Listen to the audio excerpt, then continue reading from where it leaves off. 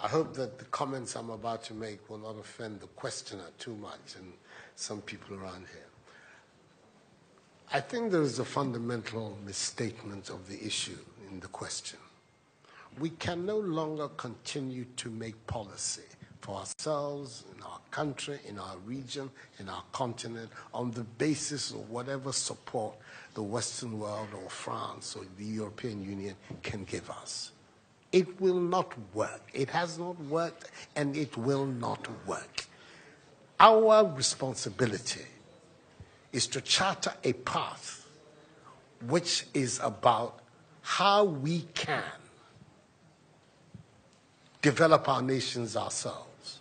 It is not right for a country like Ghana, 60 years after independence, to still have its health and education budgets being financed on the basis of the generosity and charity of European taxpayers. By now, we should be able to finance our basic needs ourselves. And if we are going to look at the next 60 years as a period of transition, a period whereby we can stand on our own feet, our perspective has not to be what the French taxpayer decides to do with whatever surpluses that they have in France. They're welcome. They're appreciated. Whatever interventions that the French taxpayer through their governments make to us are appreciated. We're not going to lick a gift horse in the mouth. But this continent, with all that has happened, is still today the repository of at least 30% of the most important minerals of the world. It is a continent of vast, arable and fertile lands. It has the youngest population of any of the continents in the world. So it has the energy and the dynamism. We've seen it. These young men who are showing so much resilience and ingenuity in crossing the Sahara, finding ways to go across with rickety boats across the Mediterranean to really, those energies, we want to have those energies working inside our countries. And we're going to have those energies working in our countries if we begin to build systems that tell the young people of our country that their hopes, their opportunity are right here with us. Migration and the movement of people is being presented in a manner which suggests that somehow it's a new phenomenon. There's nothing new about it. It's as old as man, the movement of people. And it has always been linked to the same thing. The failure of where you are to provide you with an opportunity, so you move somewhere else. Those of you who are familiar with 19th century European history would know that the biggest wave of immigration in 19th century Europe, the latter part of it, came from Ireland and from Italy. Waves upon waves, generations of Italians and the Irish people left their countries to seek the American paradise, largely because Ireland was not working, Italy was not working. Today, you don't hear it. Italian young people are in Italy. Irish young people are in Ireland. We want young Africans to stay in Africa. And how are they? And it means that we have to get away from this mindset of dependence. This mindset about what can France do for us. France will do whatever it needs to do for its own sake. And when those coincide with ours, tant mieux, as the French people say.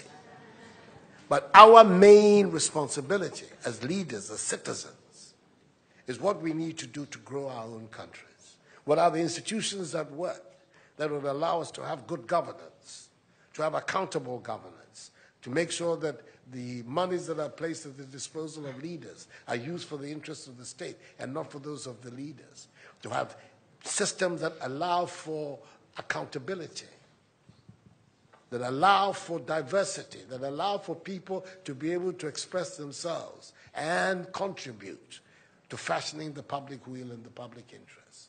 Our concern should be with what do we need to do in this 21st century, to move Africa away from being cap in hand and begging for aid, for charity, for handouts.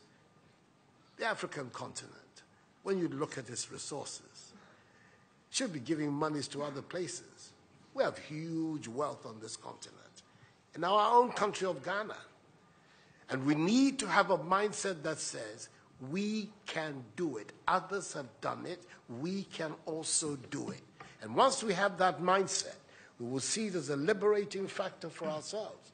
We keep talking about how it was that Koreans, Malaysians, Singaporeans, who got their independence at the same time as us.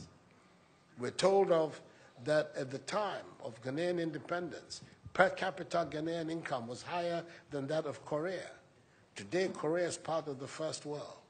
So is Malaysia. So is Singapore. What happened? Why did they make that transition? And 60 years after independence, we are where we are. Those are the matters that should concern all of us as Africans, as Ghanaians. And not, when I say so with the greatest of respect to the French president, I think that the cooperation of France is something that I am, as you know, a strong friend of France. I am Francophile. So I don't have any difficulty with that. But I'm talking about our own propulsion, what we need to do to get our countries to work so that we can create the conditions that would allow our young people to forego this hazardous effort to get to Europe. They're not going there because they want to. They're going there because they don't believe they have any opportunities in our countries. So that should be our focus. And I believe that with that if we change that mindset of dependence, that mindset which is contingent on aid and charity, we would see that in the decades ahead of us, the full flowering of the African peoples would take place. And that new African personality that was talked about at the time of our independence will become real and imminent in our times. That's what I'm saying. I hope that I'm not upsetting the questioner or even some of my friends who are here. But these are my strongly held beliefs. And that is the reason why I've adopted as the slogan of my presidency, of my period of the Supreme Office of Ghana, that we want to build a Ghana beyond aid. A Ghana which is independent, which is self-sufficient, that is capable of standing on its own feet and building its own life. We can do it if we have the correct mindset to do so. Mr. President, those are my contributions.